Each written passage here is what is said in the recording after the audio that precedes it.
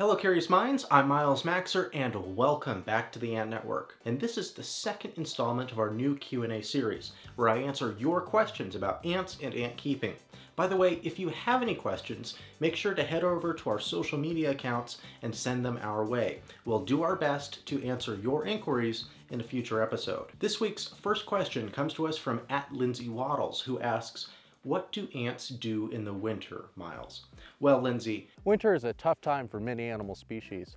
A classic example of a survival strategy would be how bears go into a state of inactivity and metabolic depression, called hibernation. Although ants and other insects change their behavior and physiology during winter, this is called diapause or dormancy, not hibernation.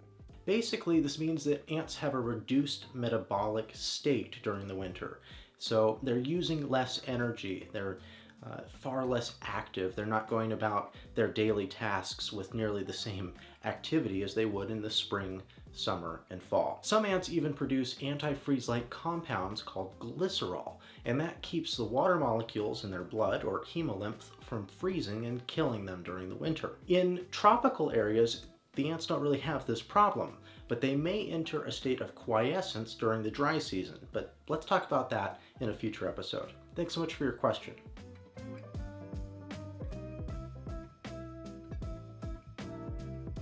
@Myrmecophilus asks, how do you find societal relevance for entomological research? Well, it turns out insects have huge impacts not only on our societies, but on our day-to-day lives.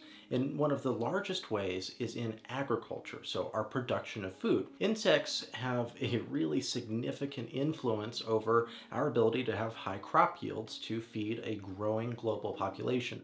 So the research that is done by entomologists on crop pests is directly linked to human health. Speaking of human health, 1 in 6 people around the world are impacted by an insect-borne disease. So the research that we do to prevent and control insect-borne diseases is very important to those people. Now, finally, the biological research that's been done on insects is also incredibly important to the advancement of our knowledge of biology and just science in general. Much of what we know about modern genetics comes from work on fruit flies.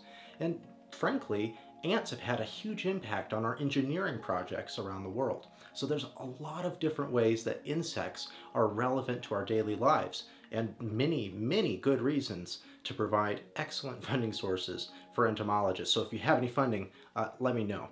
If you're interested in learning more about the importance of insects and insect research, you can visit the Entomological Society of America's website. We've got a link down in the description. @FrankGodzilla asks, why do queen ants die from fungal infections and parasites? Well, I know how frustrating it is to have a prized queen ant seem just fine, and then before you know it, she's on her back with fungus erupting out of her. That can be incredibly frustrating. Opportunistic fungi just exist in the environment and sometimes infiltrate their way into an ant's body.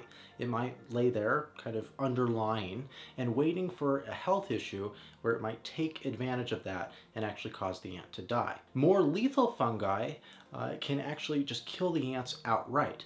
An example of this is cordyceps in the rainforest.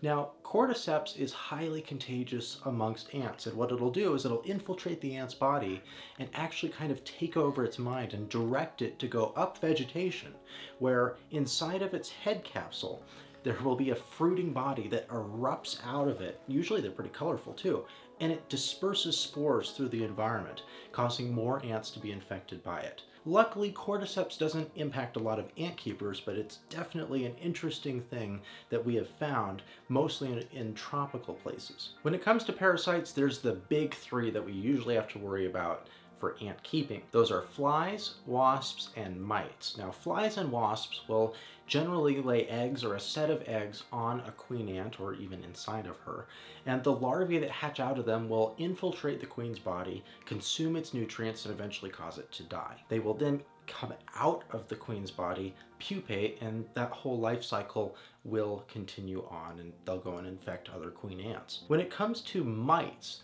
that is a completely different situation. It's kind of like how a tick might latch onto your family dog and drink its blood.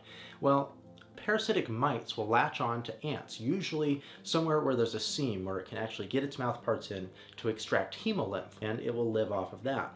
In captivity, that can be a serious issue. I won't go into how to diagnose it in this episode, but if you're interested, let us know. At Myrmidon Nation Ants asks, what is the most important tool for an ant keeper to have in the field?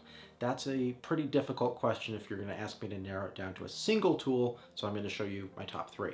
First up, we have featherweight forceps. You can get these off of BioQuip or Tar Heel ants. These are fantastic. It's a really thin metal, and what you can do is you can even pick ants or their brood up with these without being concerned that you might squish them.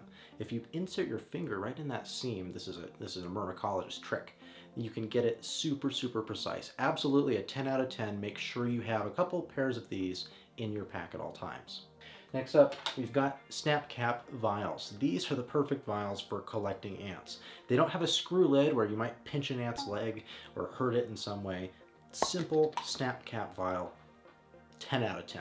Absolutely recommend you have a couple of these in your pack at all times.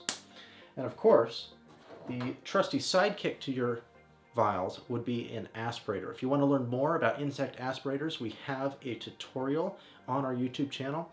Go ahead and check that out, and when you do, make sure you subscribe. Thanks so much for this question. At Army of Insects asks, what should high schoolers who are interested in a career in entomology do before college?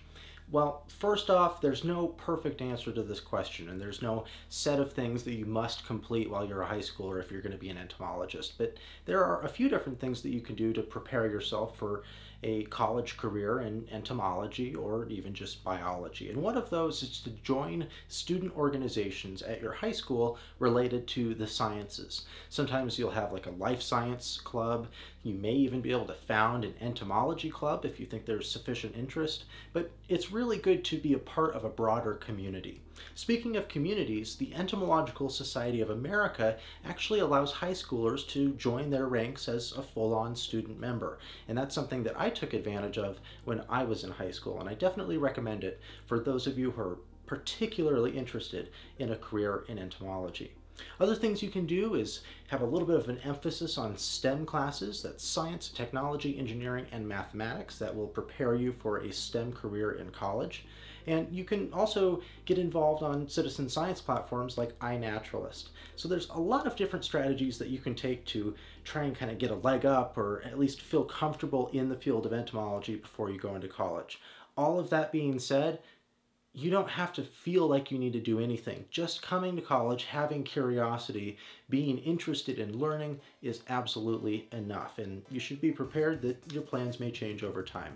And that wraps up our second Q&A. Thank you for the great questions, and thank you for watching. Stay safe, everybody.